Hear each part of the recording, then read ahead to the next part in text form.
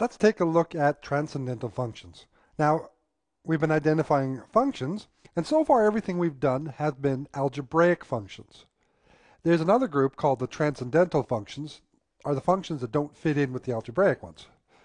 These are trigonometric functions, logarithmic functions, and exponential functions. Let's look at each of those in a little more detail. First, we have the trigonometric functions. These are f of x equals sine of x, f of x equals cos of x, or tan of x, or cosecant of x, or secant of x, or cotangent of x. And you should be able to draw these for at least two periods.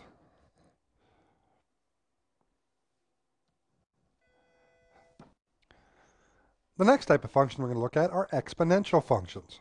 This is where f of x equals b of x, where b is any number that is greater than 0 but doesn't equal 1.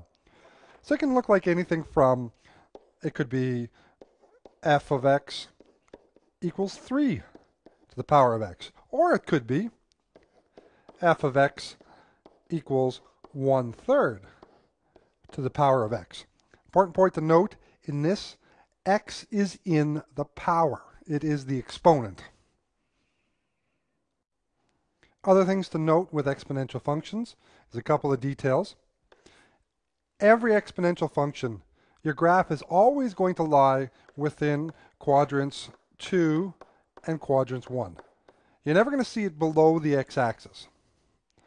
Another thing, your graph is always going to go through the point 0, 1.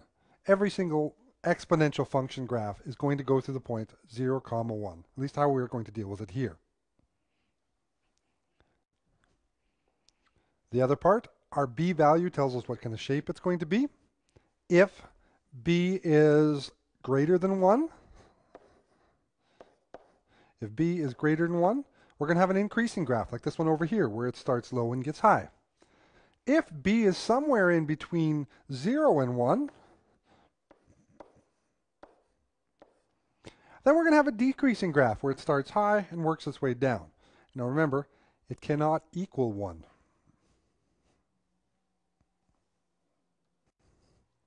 Our last type of function we're going to talk about in this video are logarithmic functions.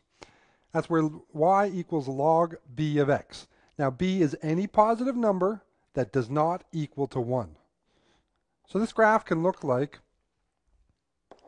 y equals log 3 of x, or it can look like y equals log 1/3 of x. That b number can be any number of things. Now, if I look at the pictures of these, you'll notice a couple of things. The first one being that a logarithmic function always goes through the point 1, 0. You'll also notice it happens entirely in quadrant 1 and quadrant 4. It never happens in quadrant 2 or 3, or 2 or 3. And the last one is, if our b is greater than 0, or sorry, greater than 1, b is greater than 1, I'm going to have an increasing function. Starts low and works its way up.